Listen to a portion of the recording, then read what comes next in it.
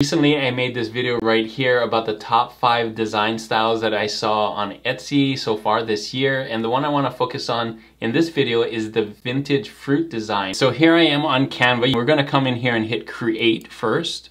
And the next thing you want to do is custom size. We want to do it 4500 by 5400 pixels. We're going to do elements.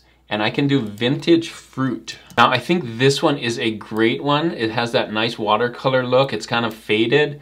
And what's nice about it, if we do here magic recommendations, we can see there's a bunch of other ones too that are in the same kind of style. I'm gonna put some of them here. This blueberries are amazing. That's a great one right there. This one's kind of cool. So you can see what I'm looking for, and there's a bunch of them on here. Okay, so next thing we're gonna look for is a good font. So I'm gonna go to text, and a lot of these fonts right here on this page can work. We're looking for some vintage fonts in here.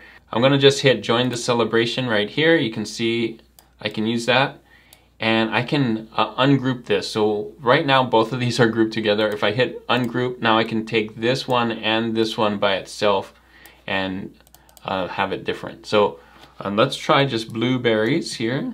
So that look has like a really nice vintage feel. Now if you're looking for one that has like a distressed look on it, you can come in here and use something else. I've used this one before, Farm Serif. You can see kind of the roughness on here, which is kind of neat. There you go. So I'm gonna add another word down here, maybe farm fresh or something like that. So I'm gonna add another text box.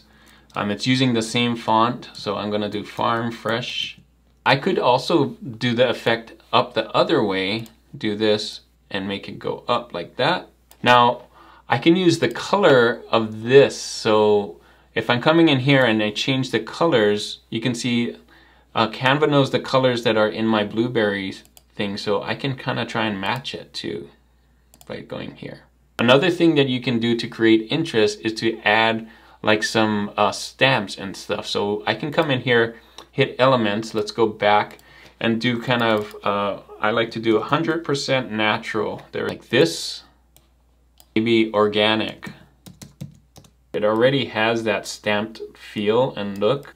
Check that out, pretty cool, really easy, right? There you go, that's how you create those designs, those vintage fruit designs on Canva. Thanks again for watching, and as always guys, keep creating and keep learning. I'll see you on the next one.